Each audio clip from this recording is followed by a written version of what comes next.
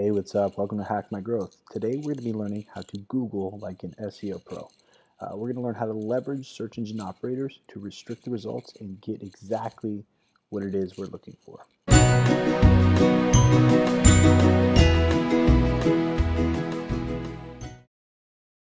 So why should we use search engine operators? Well, there's a lot of reasons. One main reason is prospecting for links. When we're prospecting to find new links online, search engine operators really help us find those sites that make sense and are contextual to what we're trying to achieve and accomplish. Another great use is for researching content. When we want to find sites that maybe we can link out to or other tips and ideas for our content, search engine operators can help us find those better pieces of content that make a little bit more sense. So thanks to search engine operators, we can narrow down the results and get more of what we're really looking for. So what is a search engine operator? Well, Google search engine operators, they're special characters and commands that extend the capabilities of regular text search. So they are useful from everything, like I talked about, from content research to technical SEO audits. Now, this exact definition comes from our friends over at Moz, which if you follow anything in the SEO world, you're probably aware of.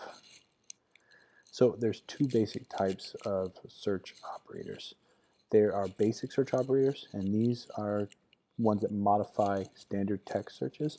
And then we also have advanced search operators, which are typically used to narrow down searches and drill deeper into the search results. So let's take a look at how these actually work and see how they really restrict our results.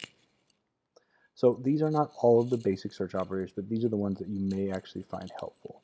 Now, the first one's pretty self-explanatory. When you put quotes around a specific keyword, it's forcing Google to use an exact match on that keyword, and it prevents any synonyms showing up if you're using a single word. So let's take a look at what this looks like. So we're going to use the example we had here, SEO help, using our quotations.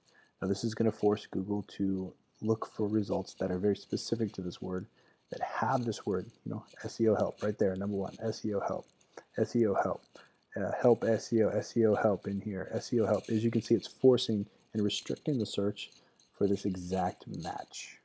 The next one we're going to look at is or. Now there's two ways to do or. You can either do a capital or you can use the pipe. It's identical in both ways. This is going to force Google to search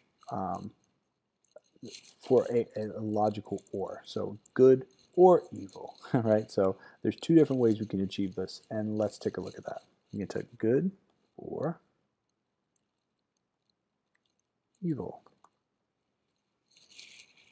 So you're seeing evil, you're saying good, you're seeing evil, you're seeing the two different results. It's not and evil, so it's not going to show us both good and evil. It's going to show us one or the other.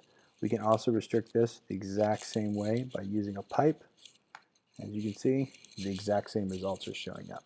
So this is a really good way if you want to find compare and contrast. So you want to find articles about one thing as well as the other. That way you can do a compare and contrast article. It's a really quick way to constrict the search results into exactly what you're looking for.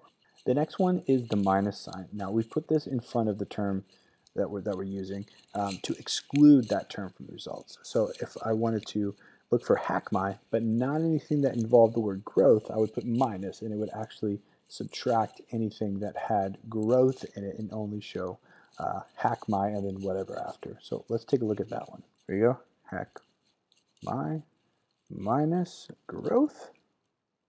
Hack my life, hack my life, hack my life, hack my life, hack my age, hack my life, hack my study. You can see it's not like we might have shown up for that, but if we did hack my growth, then we're actually going to show up, right? So as you can see, adding that minus sign is going to subtract that from the results and really narrow our results to get what we're really looking for. And that covers our basic search operators. The next type are the advanced search operators. Now these are going to be very more targeted. These are definitely something that we use a lot when we go into link building. So we've got a couple versions. We have in title, in URL, in text, file type, and related. Again, these aren't all of them, but these are the ones that you might use the most. So when you use in title, it is exactly what you think it is. It searches only for the terms that are within that specific page title. So using exact match quotes, right? In URL, this is again looking for words or phrases in quotes in a document. So right here, it's only like a year, so you can like knock this down to just the year 2016. But if you had multiple terms, you again would want to use quotes. In text, this is going to be searching for words or phrases that appear in the body of the document. The file types, now you can search for a specific type of file. Now, this would be like a PDF, a doc, a Word file, an Excel file, right, or TXT, something like that nature. You could actually add that file type and it would narrow those results. And related, now, this usually only works for larger domains, so if my domain doesn't work, we'll try something else. But as you can see, this helps us return related sites to the one you're looking at. Again, very helpful for both content and link research. So let's take a look at how these work. First off, we're going to look at in title. All right, so the first one we're going to do is in title. So we want to make sure that this quotation is right. Okay, yeah. And then we want to hit search. Now, this is going to restrict everything in these search results have to have SEO versus content in the title. If they don't, we're not going to see it. So you can see every one of the articles that we're pulling up has SEO in the title. And that's a quick way to restrict your results. In title is a very popular one, easy one, because usually the title is very descriptive of what that page is actually about. So this is very good when you're really trying to restrict your results and find pages that are really relevant really quickly. Let's look at the next type. The next type is very similar, but instead of in title, we're going to be looking at the URL, so the exact URL string. And this means that the term we're looking for, or the time or the date we're looking for, is within the URL. Let's take a look at this one. So let's say I wanted to find some growth hacking tips from the year 2016. I would type growth hacking tips, and then I would go in URL 2016. That would hopefully restrict something down to 2016. As you notice here in the in URL 2016. All of these URLs come from 2016. Again, a quick way to find a date or an article within a specific time range.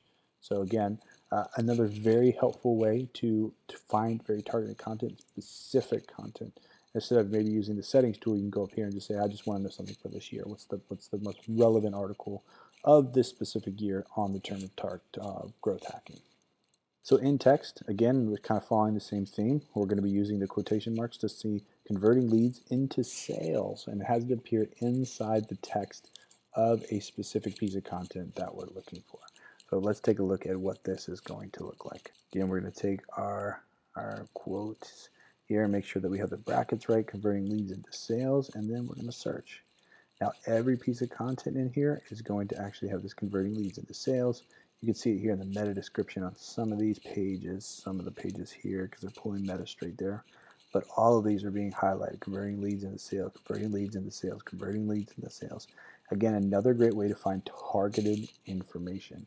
What else is helpful? You notice how even with the search operator, we're still getting a rich snippet or part of the knowledge graph showing up here. So again, when you're doing content marketing research, you want to know that, hey, I can use this term and it could really help me. Maybe even possibly find a way into one of these valuable position zero spots, the advanced search features here that Google has. All right, let's take a look at the next one. File type. This is helpful if you're looking maybe for a PDF or some kind of offer document, and we want to see if we can't find a specific piece of content around a type or a file type. So in this case, we're going to restrict it to PDF. So let's see what we get. So here I'm looking for a link building ebook, and I want it to be a PDF. And as you can see, what Google's done is now showing me only PDFs. Here's a link to a PDF, a link to a PDF, but most of these search results are all PDFs. Very, very helpful when you're looking for maybe a specific file type piece of content. Okay, and let's check out the last one. So the last advanced search operator is related. And again, this is helping us find related sites to the specific domain that we are asking it to look for. So let's take a look at what this is going to turn. Again, we'll just type our search operator just like this. You don't want any spaces. You want it all connected, and hit search. So what this is doing, it's saying, okay, Shelby Media Arts, the most related site to me is HubSpot. Makes a lot of sense. We're an inbound marketing agency. That's what we do. We've got a lot of other inbound agencies here. They're all related. So if you want to find a site maybe that's in your area or related to your agency or your business, this is a great way to do so. Again, your site needs to be big enough, have enough content index, and Google's got to know enough about your site for it to actually work. But again, it's very helpful for finding sites that are relative and related to yours. As you can see, using search engine operators, you can restrict searches to find content that you're looking for. This is, again, very helpful when it comes to link building, creating content, researching, make sure you're finding the types of partners you want to build links with, as well as making sure that your content is rich and researched properly. If you've got any questions on search engine operators, please let us know. Comment on the video below, comment on this post, and we would love to continue the conversation with you. And until next time, happy marketing.